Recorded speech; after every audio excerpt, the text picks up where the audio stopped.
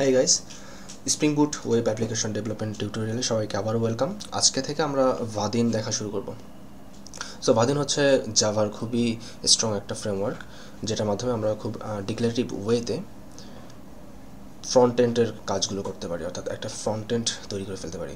So আমরা চলে যাব হচ্ছে আমাদের start.spring.io-তে, যেখান থেকে আমরা একটা স্প্রিং অ্যাপ্লিকেশন জেনারেট করতে পারি।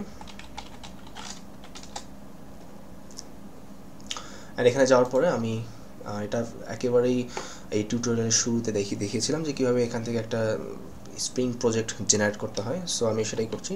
আমি এখানে গ্রুপ আইডিটা দিচ্ছি যে com.example.vadin, যেহেতু আমরা আজকে ভাদিন নিয়ে কাজ করব। আর ডেমো এখানে দিচ্ছি আমি যে ভাদিন intro. Okay, then switch to ফুল ভার্সনে যাব। আমরা আমাদের কিছু ডিপেন্ডেন্সি অ্যাড করতে হবে, যেমন এখানে ওয়েব ডিপেন্ডেন্সিটা আমাদের লাগবে। তারপরে এই যে ভাদিন, যেহেতু ভাদিনে কাজ করবো, সো ভাদিন ডিপেন্ডেন্সিটা আমাদের কিন্তু লাগবে। দেন আমরা জাস্ট জেনারেট প্রজেক্ট দিলে আমাদের প্রজেক্টটা এখানে ডাউনলোড হয়ে যাবে। তারপর আমরা জাস্ট যেখানে প্রজেক্টটা ডাউনলোড হলো সেই ডেস্টিনেশনে গিয়ে ফাইলটাকে এখানে এক্সট্রাক্ট করব, এক্সট্রাক্ট ফেয়ার। নাইস। এবার আমরা ইন্টেলিজেন্ট আইডিতে চলে গিয়ে এখানে যদি কোনো আগে থেকে প্রজেক্ট থেকে থাকে দেন সেটাকে আমরা ক্লোজ প্রজেক্ট করে দিব। সো আমি কিন্তু এটা ফ্রি যে ভার্সনটা রয়েছে সেটার জন্য দেখাচ্ছি, ইন্টেলিজেন্ট আইডির যে ফ্রি ইয়াটা কমিউনিটি এডিশন, সেটার জন্য এভাবে করতে হবে। যদি পেইড থাকে তাহলে জাস্ট ওপেন প্রজেক্ট দিলেই হবে। সো এখানে ইম্পোর্ট প্রজেক্টে গিয়ে আমি যদি ভাদিন ইন্ট্রো এই প্রজেক্টটা ওকে করি, দেন এটা একটা মেভেন প্রজেক্ট, সেটা আমাকে বলে দিতে হবে। নেক্সট, যা যা আসে তাই ডেস্টিনেশন, রুট ডেস্টিনেশন সব ঠিকঠাক থাকবে। এখানে এখানে 10টাকে সিলেক্ট করে দেবো। আচ্ছা, আমি একটু দেখে আসি যে জাভা ভার্সন কত ছিল। এখানে যেহেতু জাভা ভার্সনটা 8 ছিল, আমাকে এখানে 10 অথবা 11 যে কোনোটা কিন্তু আমি এখানে সিলেক্ট করে দিতে পারতাম। ঠিক আছে, যদি এখানে যেহেতু 8 রয়েছে, সো আমাকে এখানেও 8 সিলেক্ট করা অবস্থায় কাজটা করতে হবে। নেক্সট করি। ওকে, সো এটা সব ডিপেন্ডেন্সিগুলো ডাউনলোড করে ফেলবে। আমার ক্ষেত্রে জিনিসগুলো হয়ে গিয়েছে, আপনাদের ক্ষেত্রে একটু যদি লেট হয় নো প্রবলেম, জিনিসগুলো অনেক তাড়াতাড়ি হয়ে যাবে। ওকে, আমরা এখানে source main Java and com.example.vadin ইন্ট্রোতে দেখলাম যে আমাদের মেইন যে ক্লাসটা সেটা কিন্তু তৈরি হয়েছে, রাইট।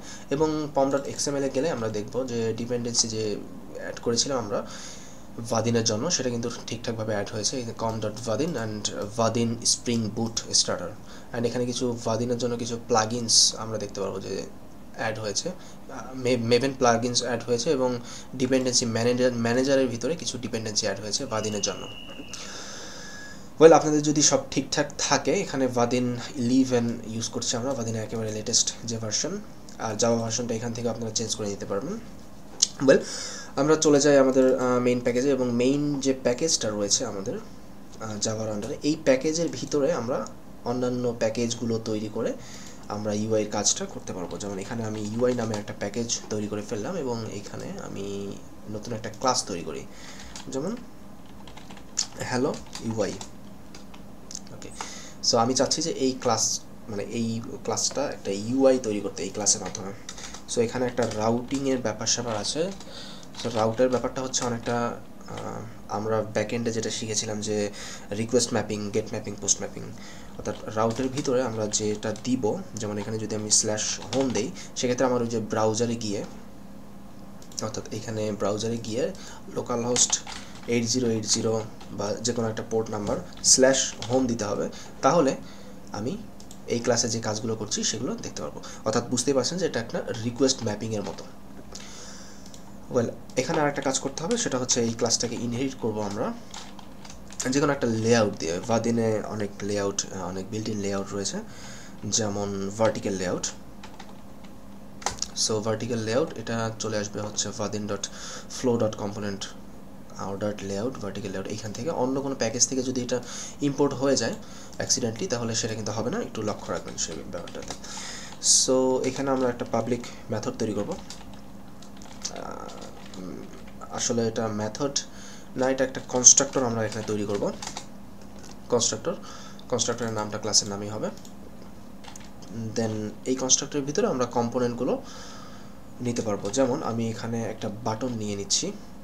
সো আমরা যখন বাটন নেব তখন লক্ষ্য করবেন এখানে কিন্তু java.awt বাটন আছে, জাভা এফএক্সের বাটন রয়েছে। আমরা নিব হচ্ছে জাভার ভাদিনের যে বাটনটা, অর্থাৎ com.vaadin.flow.component.button। ওকে, এইটাকে আমাদের ইম্পোর্ট করতে হবে।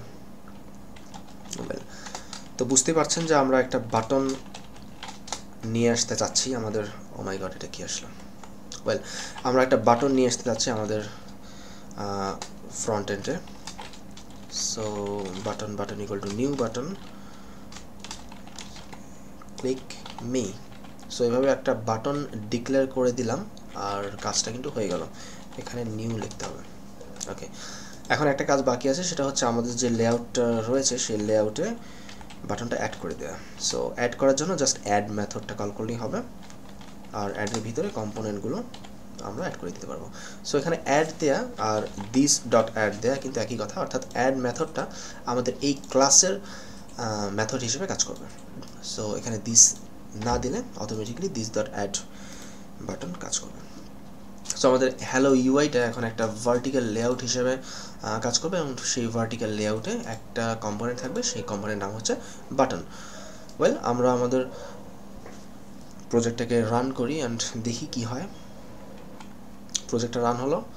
সো এখন আমাদের রাউটিংয়ে যেহেতু কিছুই নেই, সো এখানে যদি আমরা লোকাল হোস্ট 8080 পর জাস্ট কিছু না দিয়ে এন্টার করি, দেন ক্লিক মি বাটনটা কিন্তু এখানে চলে আসলো। ওয়েল, বাটনে ক্লিক করলে কিছু হবে না, যদিও সে দেখাচ্ছে যে ক্লিক মি, বাট ক্লিক করলে এখানে কিছু হবে না, কারণ ক্লিক করলে কিছু হোক এরকম কিছু কিন্তু আমরা এখনও করিনি। সো আজকে সেটাই করব, বাটনে ইভেন্ট অ্যাড করব, যে বাটনে ক্লিক করলে একটা নোটিফিকেশন দেখাবে যে ক্লিকড, বাটন ইজ ক্লিকড অথবা এরকম কিছু। তো খুবই সহজ, যেহেতু ডিক্লারেটিভ ওয়েতে আমরা কাজ করছি। So button dot add click listener, এখানে আমরা একটা ল্যামডা এক্সপ্রেশন ইউজ করতে পারি, এবং এখানে আমরা বলতে পারি যে নোটিফিকেশন ডট শো। অ্যাগেন নোটিফিকেশনটা কিন্তু জাভা এক্স থেকে আসতে পারে, সেটা একটু খেয়াল করবেন। com.vaadin flow থেকে আসতে হবে। ওকে, notification dot show button clicked, এরকম একটা নোটিফিকেশন আমরা শো করে দিলাম। দেন সার্ভারটাকে রিরান করি আমি এখান থেকে, এবং দেখা যাক কি হয়। অ্যাপ্লিকেশনটা রান হলো। এবার আমি আবারও চলে যাই এবং এটাকে রিলোড করি। দেন এখন কিন্তু বাটনে ক্লিক করলে বাটন ক্লিকড এরকম একটা নোটিফিকেশন আমাকে দেখাচ্ছে তারা। সো এটা বারবার ক্লিক করলে নোটিফিকেশনগুলো আসতে থাকবে খুবই সুন্দরভাবে, এবং একটা নির্দিষ্ট সময় পর কিন্তু সেগুলো চলে যাবে। অ্যান্ড সবচেয়ে মজার ব্যাপার হচ্ছে যে এখানে আমরা আরও অনেক কিছু করতে পারি, যেমন নোটিফিকেশন ডট সেট ডিউরেশন আমরা সেট করে দিতে পারি। যদি আমরা 1 সেকেন্ড চাই ডিউরেশন, সেক্ষেত্রে আমরা 1000 মিলি সেকেন্ড এটা সেট করে দিতে পারি। অ্যান্ড সার্ভারটা রিডিপ্লয় করার পর এখন যদি আমি আবারও যাই এবং এটা যদি আবারও রিলোড করি, সেক্ষেত্রে দেখবেন যে এখন কিন্তু বাটনটা 1 সেকেন্ড থাকবে। এর আগে অনেকক্ষণ ছিল, বাট এখন 1 সেকেন্ড। ওকে, সো নাইস। ভাদিন কিন্তু এভাবে খুব সহজে আমরা ভাদিন দিয়ে খুব ইন্টারেস্টিং ফ্রেমওয়ার্ক, খুব অ্যাট্রাকটিভ ফ্রন্ট এন্ড আমরা তৈরি করে ফেলতে পারি ডিক্লারেটিভ ওয়েতে। সো ভাদিন আমরা নেক্সট পর্বগুলোতে ভাদিন নিয়ে কাজ করব। আগে দেখব যে ভাদিন ফ্রেমওয়ার্কটা কীভাবে কাজ করে, তারপর আমরা ব্যাকএন্ডে চলে যাব। ব্যাকএন্ড থেকে ওই ডেটাগুলো কীভাবে ফ্রন্ট এন্ডে নিয়ে আসা যাবে ভাদিনের মাধ্যমে, এবং ফ্রন্ট এন্ড থেকে আবার কীভাবে ব্যাকএন্ডে ডেটা পাঠিয়ে সেগুলো ডেটাবেজে স্টোর করা যাবে, এই ব্যাপার স্যাপারগুলো আমরা দেখব। বাট আপনারা যদি ভাদিন সম্পর্কে আরও বেশি জানতে চান, সেক্ষেত্রে আপনারা এখানে জাস্ট গুগল সার্চ করতে পারেন Vaadin 11 doc। সো এখানে ডকুমেন্টেশন দেখে আপনারা কিন্তু ভাদিনটা শিখে ফেলতে পারেন। খুবই নাইস কিছু ডকুমেন্টেশন এখানে তারা দিয়ে রেখেছে ভাদিন কিভাবে কি হয়। সো আপনারা একটু এই জিনিসটা একটু রিভাইজ করবেন, তাহলে আমার মনে হয় যে খুব হেল্পফুল হবে। এই টিউটোরিয়ালের সঙ্গে সঙ্গে নিজেরা অনেক কিছু শিখে ফেলতে পারবেন। সো এভাবে তারা দেখিয়েছে যে কীভাবে বাটন নেওয়া যায় এবং বাটনে ইভেন্ট করা যায়। সো ওয়েল, আমরা কিন্তু এইভাবেও একটা ইভেন্ট দিতে পারি। আমরা এখানে যে দিয়েছি button dot add click listener, মানে নতুন লাইনে আলাদা করে দিয়েছি। বাট এটা না করে আমরা কিন্তু এক লাইনে এখানে কমা দিয়ে ইভেন্টটা এখানে করে দিতে পারি, সেক্ষেত্রে কিন্তু এটা ঠিকঠাকভাবেই কাজ করবে। সো সার্ভারটাকে আবার যদি আমি রিরান করি, আমি কিন্তু এখানে দেখতে পারবো যে এবার এটা ক্লিকড কাজ করছে, রাইট? নাইস। তো আগামী পর্ব থেকে আমরা এই জিনিসগুলো আরও শিখবো, ভাদিন ফ্রেমওয়ার্ক সম্পর্কে জানবো। সে পর্যন্ত ভালো থাকবেন সবাই, খোদা হাফেজ।